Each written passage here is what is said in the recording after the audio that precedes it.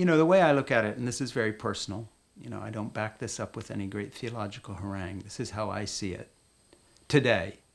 You know, we're all on a journey is another thing to say. You know, these ideas that here's the fixed position, this is what your belief is crazy because, you know, that's like fatherhood. You know, I'm a different person as a grandfather than I was as a father. But the way I see it is this, in exactly the same way as Jesus is the lens through which I read scripture or try to, and his confrontation with the Torah was always, well, I don't care what it says. Here's what I'm telling you. I think that the New Testament itself, and this is where some sort of mystical faith comes in, obviously. This isn't an intellectual construct. This is faith talking. Has to be read, again, through the same lens. I don't read Paul and Peter.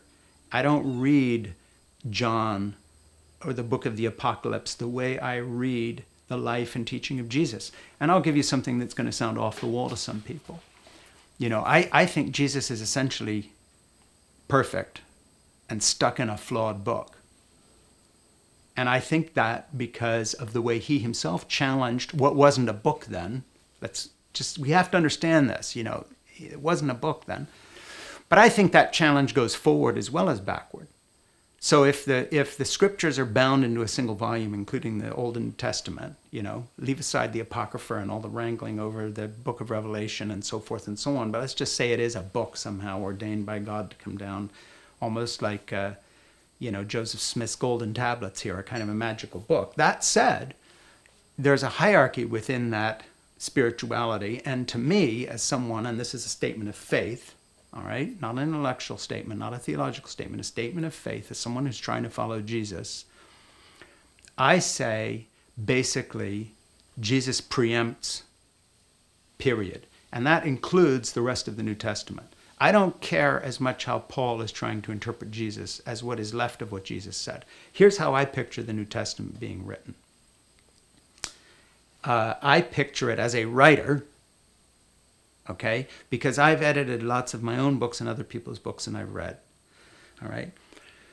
There's a big difference between the source and the edited version or what was added to round things out because in an editorial meeting they want to finish a chapter. And frankly, when you look at the spirit of the sort of stark, empathetic simplicity and directness of Jesus' own words and teaching in the Sermon on the Mount, just take that, all right? There's no question that when these teachings are interpreted later, they are being interpreted by people who were probably made uncomfortable by Jesus. Remember the society he was in. Jesus was operating in a world that makes the Taliban and Al-Qaeda look nice.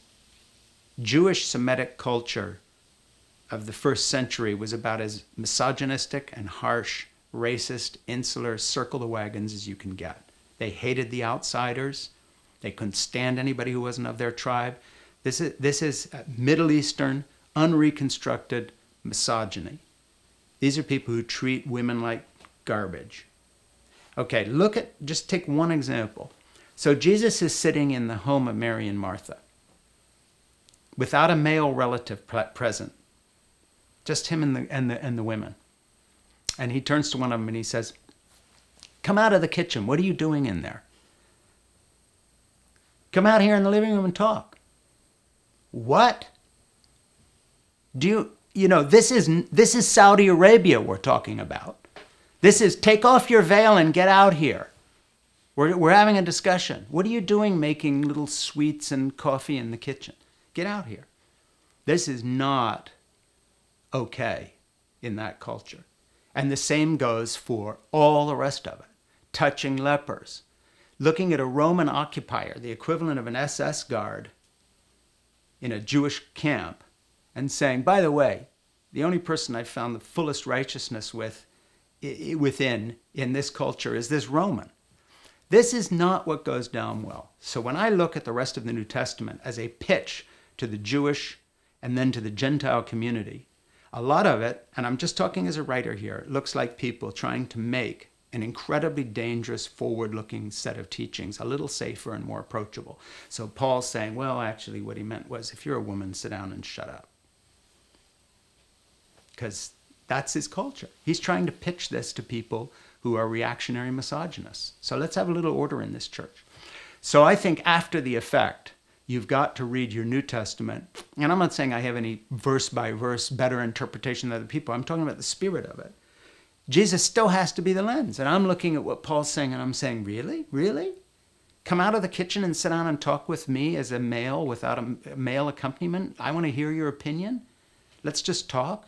Yeah, sure, it's okay. You touch the hem of my garment, big deal. You're unclean. I don't care. You're saying that the way we interpret this when we put an organization together is that 50% of our congregation has to show up silent and shut up? This guy started this. This is how this works. So I don't believe it. Doesn't mean I see no value because these people were nearer the source. They have a lot to say. But once again, I think you've got to be tough-minded. You have to ask yourself a question. Am I following Jesus or am I following the New Testament?